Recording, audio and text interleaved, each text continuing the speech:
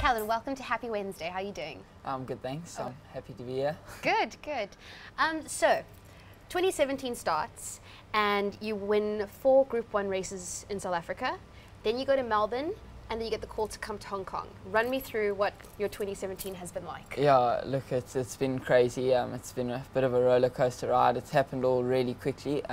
First it was Melbourne, actually. Right. Yeah, which was a great experience. I think I learned a lot, and then I went back to South Africa with goals to win Group 1 races, and yeah, it just seemed to all happen quite quickly, and then I had a really fantastic day winning 3 in one day, so yeah, it was all just really unbelievable. Wonderful, 3 in one day. That's amazing. It's crazy. And was there anything you did differently when 2017 came around?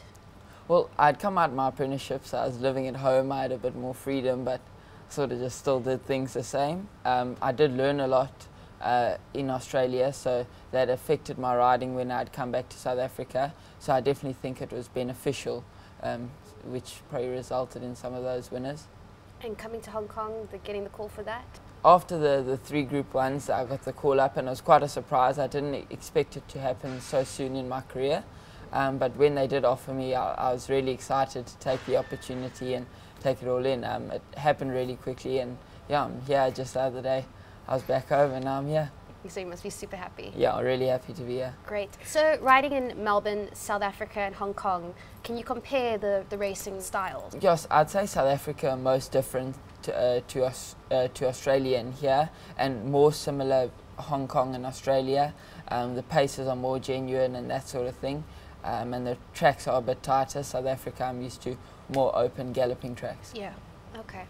And so, I mean, in the jockey room or a track in the morning, tell me, who do you see that you think, I've always idolized this person and now I'm in the same room as them? Yeah, oh, obviously we've always looked at Joe Moreira being the star he is, and yeah, look, I've idolized a lot of the riders here. There's some really good riders here. Look, singling out Joe Moreira, you know, he's just a bit of a freak, and it's just quite crazy to be in the jockey room and competing with him now, you know. You've got to almost turn that around and be competitive against him, and I'll take it all in and try to learn from them as well. Good, that's a good attitude to have. Well, I hope you have a happy Wednesday. And just last question, are you related to Neil Callan? No, not at all. All right, have a great Wednesday. Thank you.